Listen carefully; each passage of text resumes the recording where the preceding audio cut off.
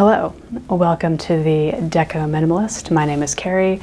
I talk about vintage style, 1930s fashion, and glamour on a budget. And I mentioned in my last video that the development of catalogs helped to change the way people shopped in the 1930s, not just for clothing, but also for homewares, pretty much anything that you could buy. There was a shift from people buying in store or making themselves to people having more access to ready-to-wear through paper catalogs, as well as paper patterns as well. And I recently bought a true, real vintage catalog from 1938, and I thought we would take a look at that today, both as like a primary source, both as a sort of archival exercise, but also looking at this catalog for some style inspiration. Let's get started. Okay, so this is the catalog that I bought on eBay.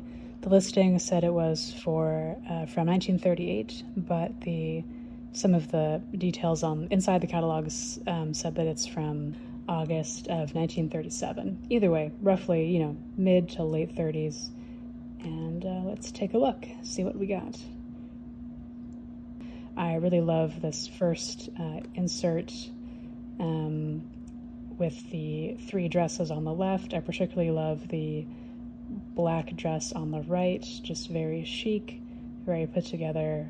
Yeah, all here for it. And then we have the table of contents saying, what's going to be in the catalog, obviously. And then on this spread, I found this spread really interesting. If you see here on the upper left, I'll be putting images on the screen as well.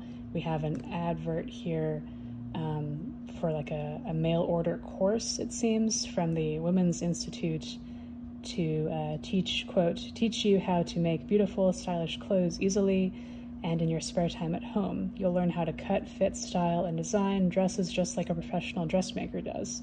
In no time at all, you'll be making lovely costumes for your friends, neighbors, at a nice profit for you. So this was essentially I believe it was a mail order course from the Women's Institute in Scranton, Pennsylvania. From the bottom, it says to sort of teach you how to run your own business, essentially. Teach you the skills to make clothes, but then also from that being able to charge for it, to run your own dressmaking little side hustle out of your own home.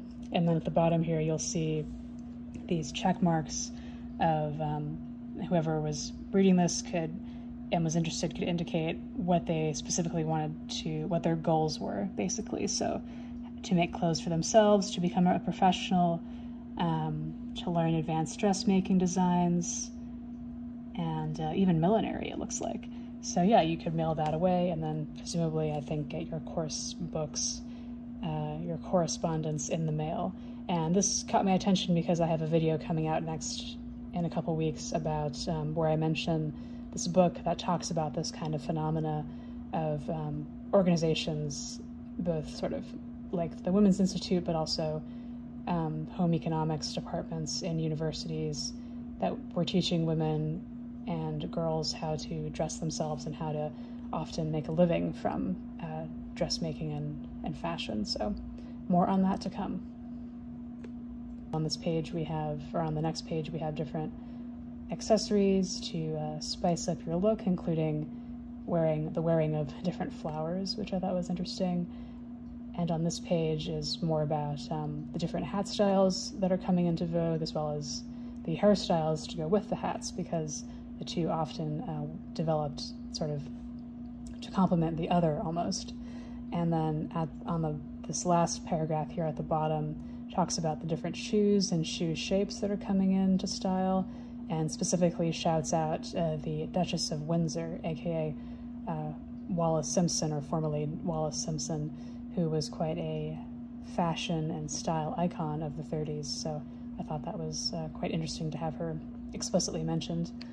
And then on the right here, I just love both of these dresses. Black is outstanding, and so are these outfits. Just, yeah, very chic, very 1930s city woman kind of thing. This is sort of the style that I, in my dreams, you know, aspire to. And I can't quite tell where they're supposed to be, but the vibe kind of gives me either maybe like a cruise or something, or maybe like a dinner in the, like in late afternoon, early evening dinner at like a New York City, in like the New York City theater district or something. I don't know. That's kind of the vibe that I get. Or maybe a business lunch, you know, so many options. And I love too, at the bottom, they have this little illustration of what the dresses are supposed to look like from the back. So, good stuff, good stuff. And then we have outfits for college women, women who are in college, which I think would have been quite unusual at the time. Yeah, so very specific demographic, but still you need to dress appropriately for it. So, and yeah, just a lot of tweed, I think, you know, on the campus green, sort of a, I don't know, quintessential image of college. And again, more beautiful colored illustrations. And I love, again, this dark brown coat with the fur collar. I'm sensing a theme in myself. And we have a really pretty pretty camel sort of wrap dress almost with the puff sleeves. These all seem to be sort of wardrobe basics that are, you know, good to have. So a great coat, a very nice sort of dinner or like, you know, dress, maybe a dinner dress, just a simple basic kind of frock. On the right you have like a nice green dress to wear for the office. And then one of my favorite dresses here is this either brown print or dark red print house dress with the detailing and then the buttons on the back, just really, really cute.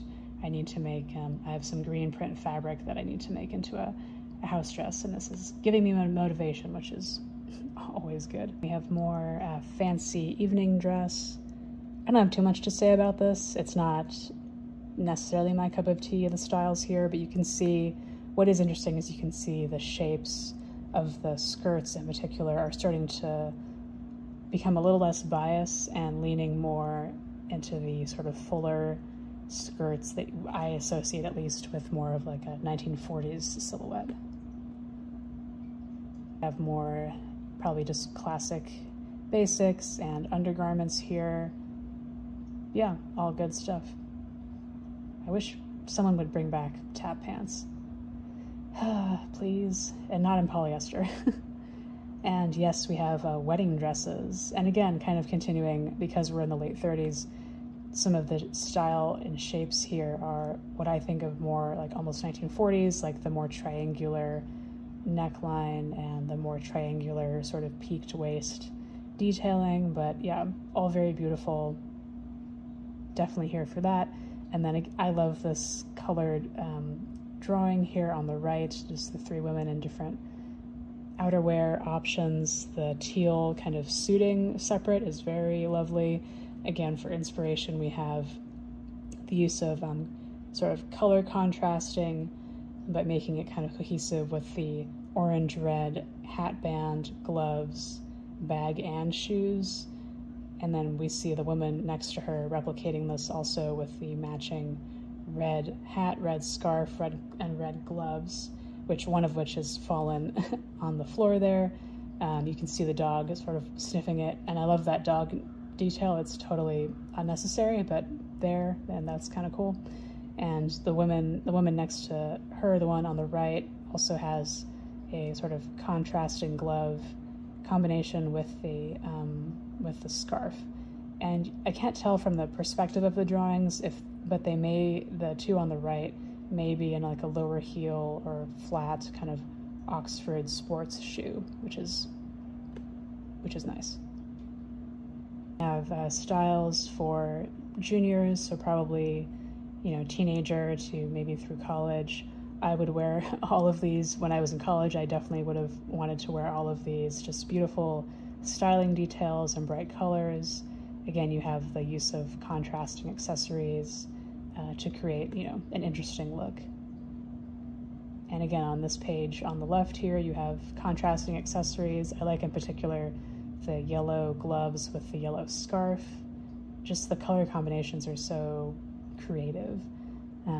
Yeah, and then on the left here, one of my favorite dresses in this whole catalog is the one on the bottom left with the curved waist and the puffy sleeves. Just so pretty, and it's giving me the urge to take some of my cotton sateen fabric and begin making some nice work dresses for summer, which I definitely need. So good style inspo and sewing inspo as well. Then we have some tips on sewing from the editor of this issue, who is from Kansas State University, probably in the home economics department.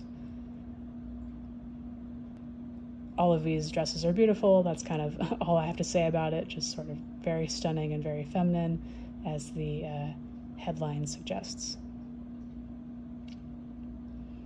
And oh my God, velvet is formal, and velvet is a great fabric choice for these outfits.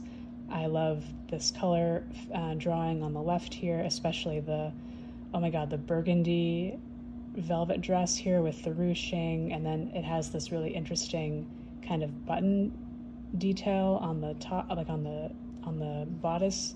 I can't tell, you know, if the button detailing would have been functional or if it was purely decorative, but oh my God, can you imagine all of the ruching and in velvet, in burgundy velvet? Just, it's so good. It's so good. Oh man. I'm like itching to have a velvet dress of my own. Maybe someday, maybe next year, we shall see. And as I said, I'm a sucker for outerwear, and I love every outfit on this page. Like the shapes, the cuts. I love this sort of jacket here in the center right. It could be, it looks almost to me like a Persian, like lamb's wool or whatever, the Persian kind of textured fur. Just really elegant. I think like the waist, the jacket's hitting right at the top of the hip is really flattering. Just so good. And then on the right page here, by the way, the woman in the right, in the center grouping looks almost like she's wearing a knockoff of the Schiaparelli hat. It could just be like the angle or whatever, but that's what it looks like to me, which is kind of funny. And I love the black coat next to her, like the woman in the black coat with the fur collar and the slightly A-lined, you know, coat. It's just so lovely. And then you have this fabulous outfit here in the foreground with the like a coat or like a cape thing with the fur, and then probably the, you know, matching suit, jacket, and skirt, or suit and or dress and jacket. Just so good, so good. And then we have knitwear and children's wear, which I'm not super interested in, to be honest with you. But one of the things that I did think was interesting, just sort of skimming through these pages, was the way that the authors of the publication talk about children's wear, and they were framing it in a way where it was like, you know, giving or like buying or making this, you know, pea coat for your child. It will give them like a sense of place in the world, and using sort of the framing of like clothing for children as a way to like also an educational tool, and as a way to sort of impart sort of the social values, you know, of the grown-ups or whatever. So I thought, of the society. So I thought that was kind of cool. And, you know, clothing as a way to give confidence and sort of purpose and that kind of thing. So interesting in the context of children's clothing as well. And then we have just a bunch of beautiful dresses, all of which I would wear in a heartbeat. So, you know, oh, and I missed a page. So here is more children's clothing, and then we have dresses for high school graduation, I think in particular, which probably would have been a big accomplishment, so worthy of celebration. I mean, it still is a big accomplishment, but in the 30s, probably even more so.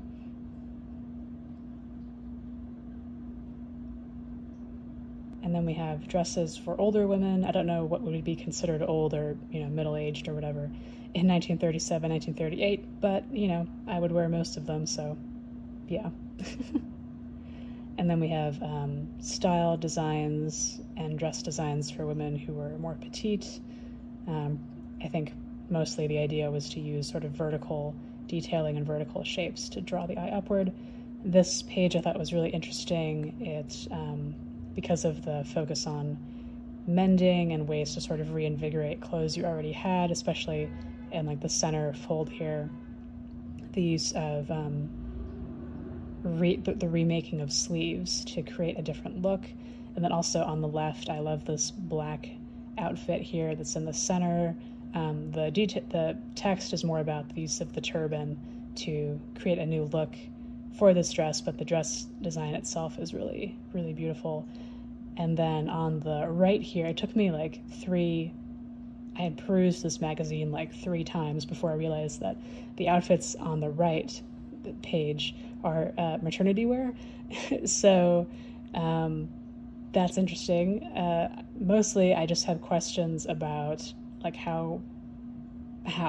Okay, so the text on this page says that, you know, it points out that, for example, the figure, the outfit on the far left here, it has like a boxy jacket, which is useful for concealing, you know, your changing body. And then the center dress is a wrap style, so good for, again, I don't know, body changes. And then the neckline detail, the jabot design, again, creates fullness, which disguises, you know, again, body changes. And then the dress on the left here, the black dress on the left, has, I think it says an expandable waist, so presumably there's some type of elastic or whatever in the waistline. But my main thought is like, do these actually work? Like, is it possible to be, I mean, I don't know if they worked at like, you know, 9 months pregnant, but I just want to know, like, how comfortable were these? How practical were these? I just have so many questions. Just questions. Yeah. And then at the back here, we have the more details for different dress designs.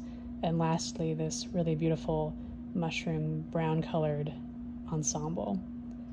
And yeah, that is the catalog in all its glory. That's it for this video. If you found it valuable, please feel free to like and subscribe to the channel, hit that bell, do all of the things that you're supposed to do on YouTube. And this way you can be notified when I upload a video every other Monday.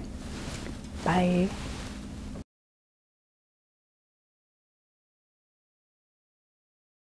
I feel like I'm channeling a little Norma Shear, but on a slightly bad hair day.